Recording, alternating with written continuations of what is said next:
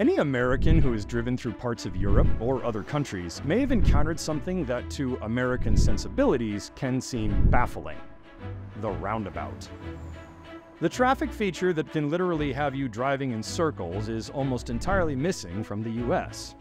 And Americans may dread driving through one, fearing they will suffer a fate akin to that of the hapless Clark Griswold. It's amazing, I cannot get left! Needless to say, compared to Europe, the US is roundabout poor. Between the two, Europe dominates a list of the 25 cities with the most. That is, except for Miami, Florida, Berkeley, California, and, believe it or not, Carmel, Indiana. We're excited about our roundabouts. I'm told this is number 121. The mayor of Carmel, Jim Brainerd, became enamored of roundabouts while studying in the UK as a young man. He has filled the streets with them, about 150 and counting, in a city of 100,000 people. I get requests every month, it seems. Can you get rid of this traffic light near my house or near my business? I couldn't take a roundabout out today if I wanted to. The people here are very proud of what we've done because they know that it's safer. Research supports this. Roundabouts are considerably safer for drivers and pedestrians and cause much less congestion than traffic lights. They're even better for the environment. So, are they all they're cracked up to be? And if so, why hasn't the US adopted them?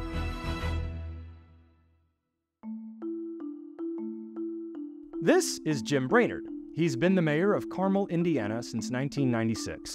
When he took office, Carmel had a quarter of its current population, and the roads were laid out on a rural grid, long stretches of road in between stoplights.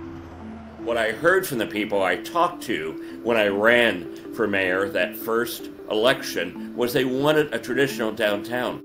He knew they wouldn't be able to accomplish that with the layout the city had. We looked at other suburbs around the United States and in North America, and we saw all this congestion. We thought we just have to do better if we're going to have a successful, competitive city. So he thought of roundabouts. The single-lane roundabout, or also the mini roundabout, they are the safest type of intersection which you can have. They are much safer than signalized intersections. Roundabouts are basically circular intersections, where traffic moves in one direction around the circle. Modern roundabouts tend to be relatively tight circles, and often have one lane, though they can have more. The tighter the circle, the more drivers have to slow down when entering and exiting the roundabout. This is how it works. The first thing to know is, in a modern roundabout, traffic already in the circle has the right of way. When entering a roundabout, cars should slow down, look to the left, and yield to any cars coming through the circle. There might be signs posted indicating the rules and the speed limit. If the roundabout has 2 or more lanes, drivers will want to get into the appropriate lane for their exit. For example, taking an exit further away might require a driver to get into a left lane. A very near exit might require a driver to keep right. Often, signs will be posted, but you will need to plan accordingly. As a car approaches its exit, the driver should use the turn signal and then make a right turn to then head out of the roundabout. Cars should yield to pedestrians crossing and bicycles within the circle. More importantly, there isn't really an opportunity for the kinds of collisions that occur when a driver runs a red light, because there are no red lights to run. The most severe intersection crashes, head-on, right angle, and left turn collisions, are unlikely. In 2021, 24% of all U.S. crash deaths, 10,445 people, occurred at intersections. That same year, an estimated 127,000 people were injured in red light running crashes. The Insurance Institute for Highway Safety, or IIHS, cites a number of studies done on the safety benefits of roundabouts. Among other things, the findings show that converting traffic signs or traffic signals to roundabouts reduced crashes by up to 62% and injury crashes by up to 87%. Most of these studies focus on single-lane roundabouts, the preferred style for most designers, and the one considered the safest. Roundabouts also appear to be safer for pedestrians. You walk on a sidewalk around the perimeter of the road, and if you need to cross, you only need to watch out for traffic coming in one direction at a time. Also, again, cars are driving about 10 to 15 miles per hour.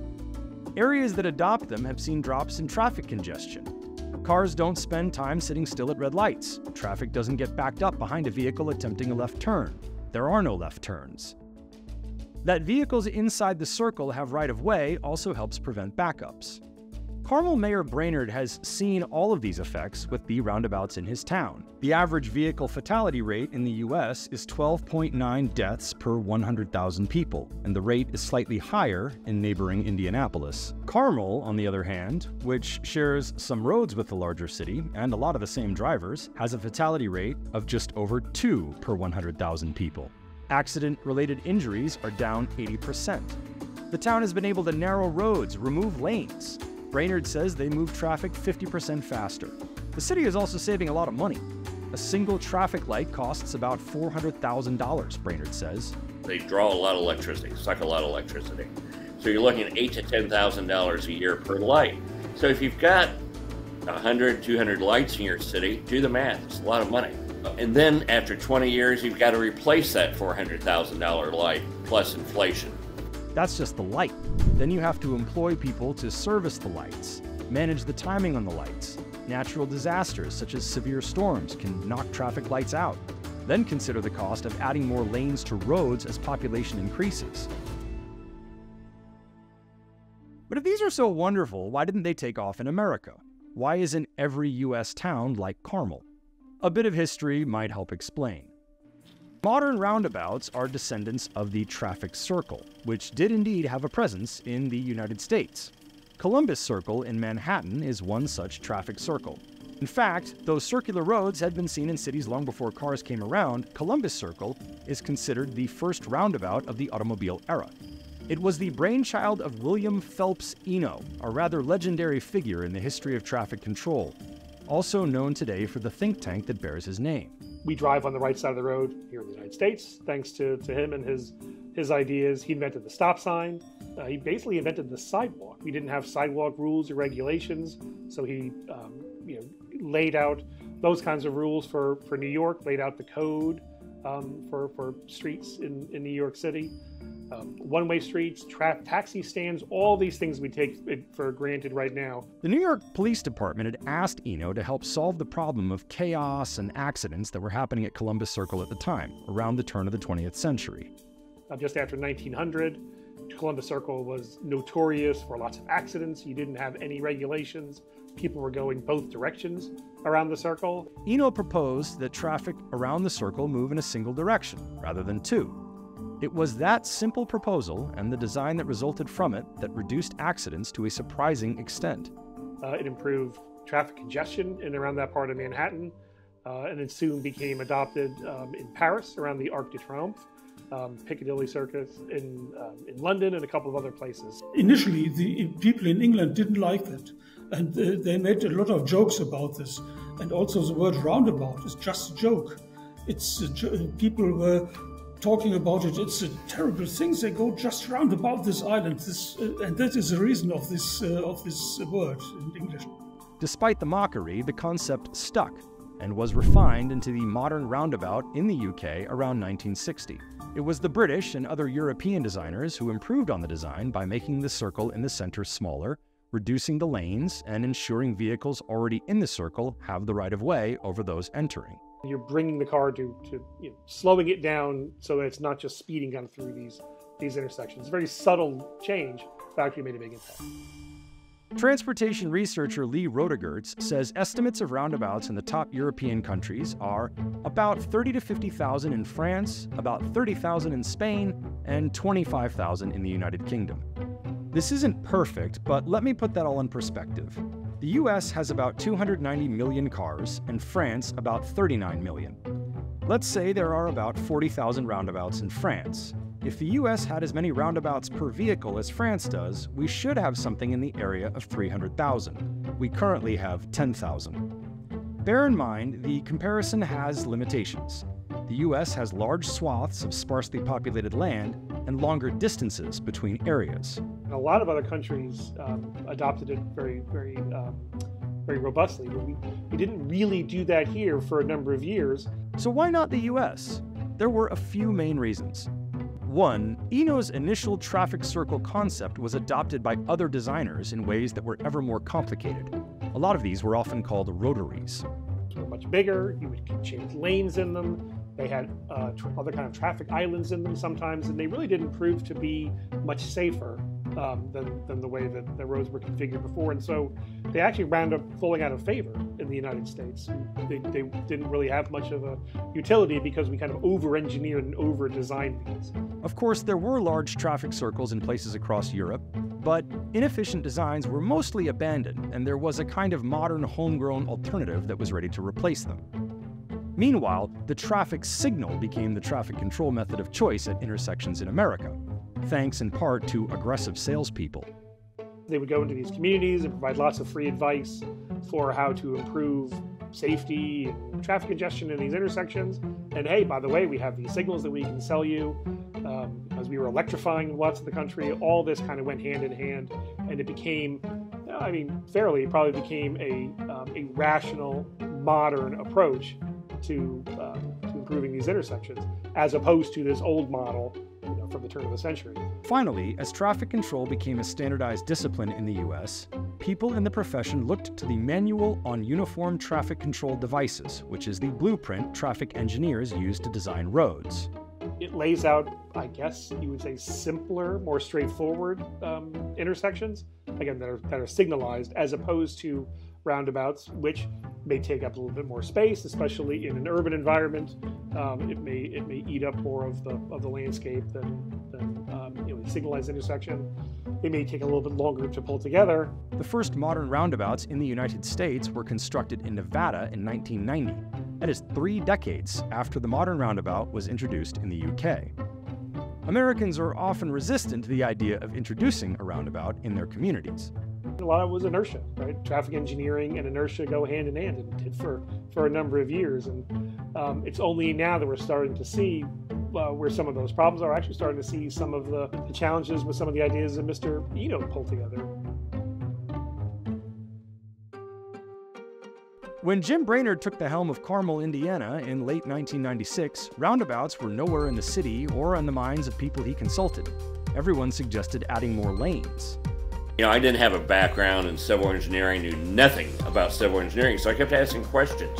And many times the answers I got were, I don't know why we do it that way, that's just the way we were taught. And they just didn't think about it. And so we had some really good engineers and said, okay, let's rethink this. Since then, Carmel has replaced all but a handful of its traffic lights and plans to finish off the rest of the conversions within years. Roundabouts have been catching on in the rest of the US. The country has been adding around 500 to 700 of them per year for the past 15 years or so. States such as New York and Virginia have adopted roundabout-first policies that require giving preference to roundabouts when building or repairing intersections. Researcher Wang Hu lives in Northern Virginia. Yeah, I can tell from my experience in this area where I'm living. I just started to see more and more roundabouts being built. The states with the most roundabouts? Florida, California, and Colorado. We did several surveys in some U.S. communities where several roundabouts were built, and we found that, yes, at the beginning, the percentage of the drivers who would favor the idea of roundabouts was relatively low. But once the drivers get the chance of driving around the roundabouts and then get more experience driving around the roundabouts, they are more acceptable. That said, these are not considered perfect. There are a few potential drawbacks depending on the needs and the designs. The Guardian in 2015 reported that some cities in the UK are removing roundabouts in favor of traffic lights. They said the roundabouts were actually worse for bicyclists. It seems to depend on how the roundabout is designed and whether it has a protected lane for bicyclists. A review of 49 studies found that roundabouts can actually dramatically increase bicycle crashes unless there is a protected bike lane. Researchers in Belgium found that single-lane roundabouts without a protected bike lane increased crashes by 93%, while Danish researchers said roundabouts that did have separated lanes saw an 84% reduction in crashes. Brainerd has said an increase in crashes involving bicyclists has not happened in Carmel. It is also observed that single-lane roundabouts have a harder time accommodating a throughput of more than 25,000 cars per day. We have one solution which has partly two lanes on the circle. We call it turbo roundabouts. They have been invented in the Netherlands, and some of them are also being used in Germany. And they come up to a capacity of 31,000, 35,000. But this is still not much. If you have more traffic, then in Germany you need a signalized intersection. Werner Brilon designed one such multi-lane roundabout in the German city of Baden-Baden. And there are also some in the Netherlands. But this type is only useful under specific conditions. If you have one predominating movement, then it is useful. If traffic is distributed over all the entrances and exits rather equally, then it doesn't work. The risk is that the more lanes or other elements there are, the more confusing it can be for drivers, at least at first. Over the long term, over a few years after the roundabouts were built, we see increasing safety benefits at these double-lane roundabouts. We think probably because as the drivers gain more experience navigating these roundabouts, they know how it works, they know how to drive through it, and then we should expect larger safety benefits at these roundabouts. Carmel even has a roundabout on the Keystone Parkway, a high-traffic highway. And the city has no intention of going back to stoplights. We had to build a city that was beautiful and worked really well if we were going to compete. And we have been able to compete. We have 150 corporate headquarters in Carmel. We have been rated over and over by various organizations one of the best places to live in the United States, one of the best places to retire, one of the best places to raise families, one of the best places for single people. And so it's because we set out to build a city that worked, and the transportation network is one of those basic things that a city has to do right for it to work.